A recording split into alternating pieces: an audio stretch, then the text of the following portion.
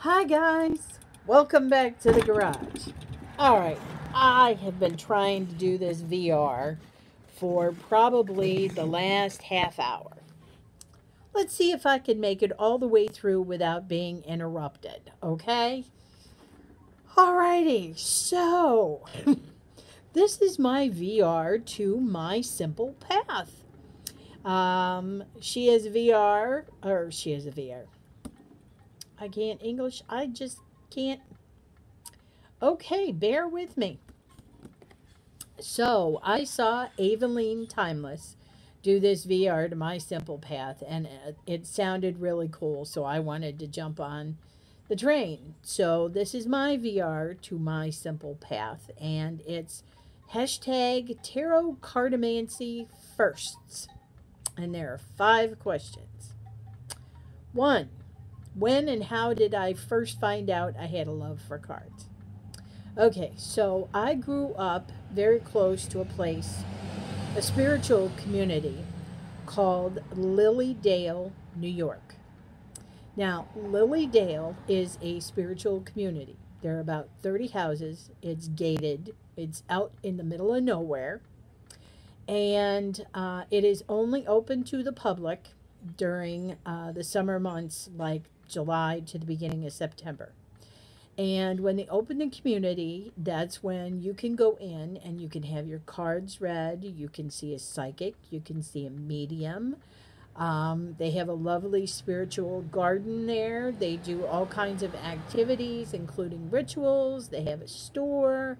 They have a restaurant. There's all kinds of cool things in Lilydale. And I remember going there with my mom when I was about 7 or 8, and we went there every single year until I was about 16. Every year we would go and we would either have our cards read or a psychic or a medium. And now the psychics and the mediums were fun, but I liked the tarot cards. To see them lay out the cards and then to read from these pictures, I mean, that was kind of cool to, a 7 or 8 year old. So that is the first time I remember seeing tarot cards, and I was smitten with them at that point. Uh, Question number 2. When and how did you get your first card deck? So fast forward about, you know, less than 10 years after that, and I married a military man, and he got orders to Virginia, and I was looking for a metaphysical shop, and boy, I found one. It was like something out of the dark ages. The house, it was literally a house they converted into a store. The bottom part was the store, and they lived on the second floor, and it was a couple of sisters, both widowers, um, but inside gothic all the way. It was so totally cool. And both sisters read tarot cards. They had a place in the back, and they both dressed and looked like gypsies. It was such a cool store. It's no longer there because the sisters at that point, that was 20 some odd years ago, were already advanced in age. But I feel so lucky that I was able to.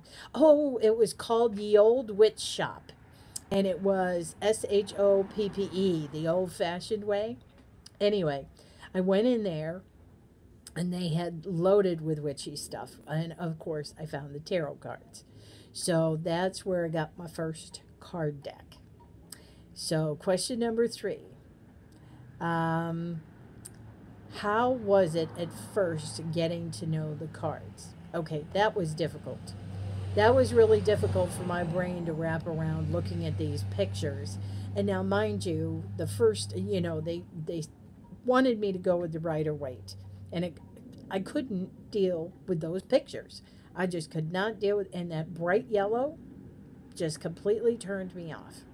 So they told me, well, find a deck in here that you're drawn to and take it. So at that time, I had 7 cats. So, so of course, I went for Tarot of the Cat People, which is a fabulous deck. I love it to this day. Um, So getting to know the cards was a very difficult, trying to wrap my head around the symbolism in the cards, and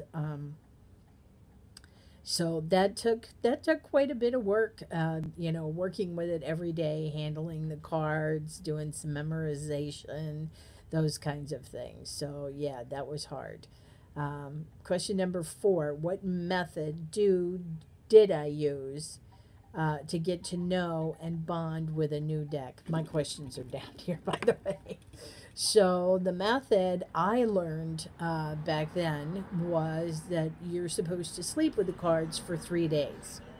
That's how you form a bond with the cards. And so I would put them under my pillow for 3 days. So nowadays I do the exact same thing, except I don't put them under my pillow. They're in the bed next to me, probably, but not under the pillow so I don't crush them. But yeah, and my cards actually stay in the bed as long as I'm working with them. And then when I stop working with them, they go back on the shelf in their bag or their box or something. So that's what I do. And then question number 5: anyone in the family a reader? No. Nope. Only me. I pretty much come from a household of organized religion. And yeah, so nope, nobody else is a card reader except for me. So there are my Tarot Cardomancy first VR, my simple path. Thank you very much, and much love, and we'll see you guys next time.